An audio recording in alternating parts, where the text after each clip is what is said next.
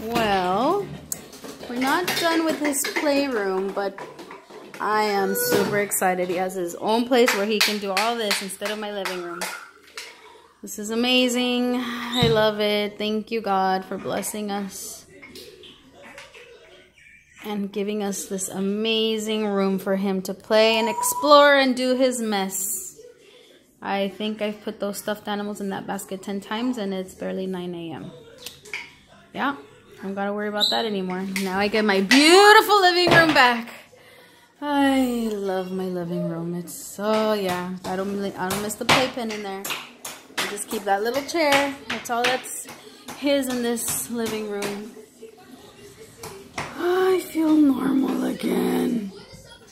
I love this. Oh God, I was going nuts. I get my beautiful living room back. I love it. I love it. And he gets his space. He can still be a kid and do his mess. And mommy will keep her sanity. Best of both worlds.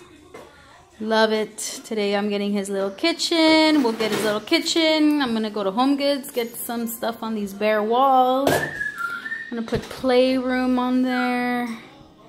Other stuff there. ABCs, 1, 2, 3s. I don't know. We'll see what I end up doing here. But I love my space.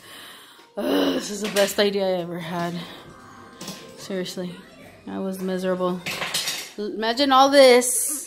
Except that canopy and that. But all the rest in my living room. First world problems, but you know what? Driving me nuts. Driving me nuts. Thank you, baby Jesus, for this brilliant room. Love him to death. But I need my space too.